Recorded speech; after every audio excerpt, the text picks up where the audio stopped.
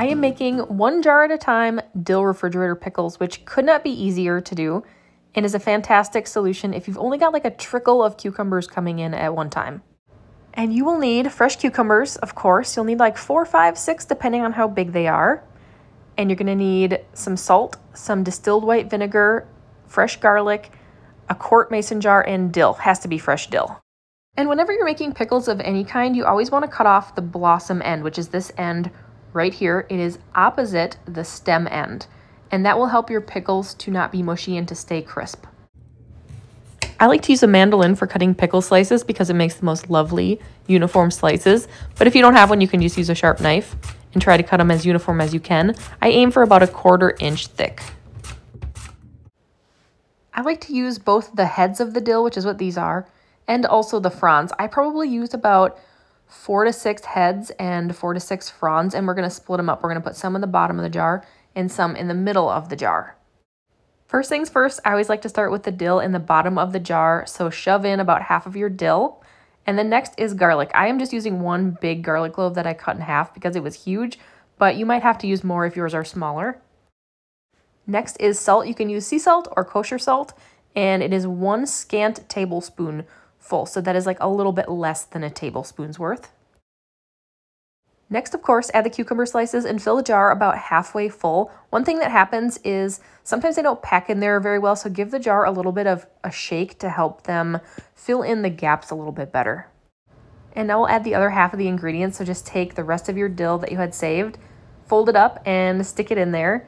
And then I'm also going to add another clove of garlic. This is another 1 big clove of garlic that I just cut in half. And then you can fill the rest of the jar with the cucumbers. And you do really want to cram them in there. I like a jar with shoulders. This is a regular mouth quart jar because look at how you can just slide them in there in the shoulders of the jar. Help keep them down and will help keep them submerged underneath the brine.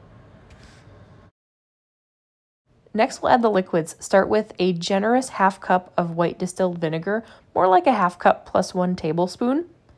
And then fill the jar up the rest of the way with water, just good clean drinking water. And fill it up till it gets past the shoulders and just below the rim, and that's pretty much it.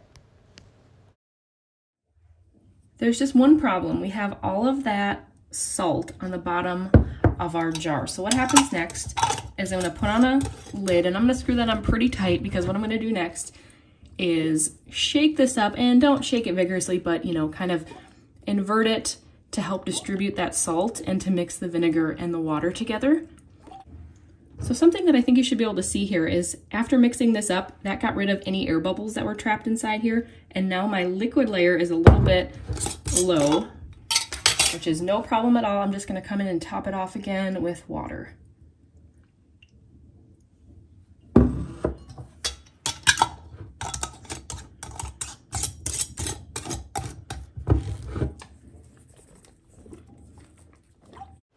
I'll leave this jar on my kitchen counter for a couple hours just to let the salt dissolve, and I might give it a little shake every time I walk by.